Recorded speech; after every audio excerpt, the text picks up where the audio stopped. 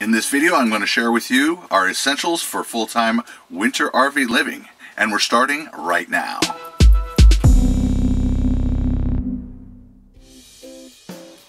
What's up, YouTube? I hope all is well in your world.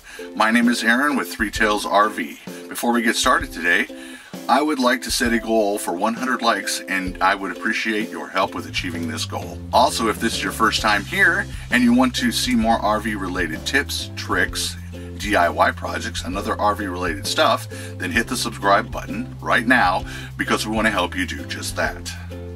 With that out of the way, let's get on with today's topic. Unfortunately, not all of RVs are designed to be used during the winter months, and as full-time users we face many additional challenges when dealing with them. Luckily, there are plenty of things that we can do to make our RV more winter friendly. The first thing that we need to do is to keep the cold air out and the warm air in.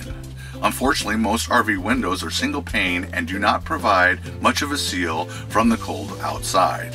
The simplest and easiest solution that we have found is to use a shrink film kit on the inside of your RV window. These can be purchased at any big box store for around $10. This clear film can be custom fit to any size window. It attaches to the inside of the window frame with double-sided sticky tape.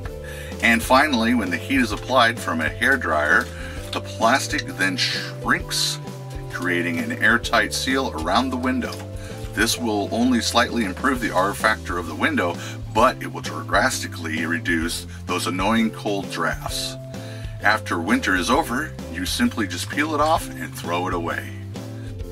Now that we have our windows covered, our next step is to do something about those air vents. When warm air rises, it will escape via these openings. There are many different ways that you can achieve this.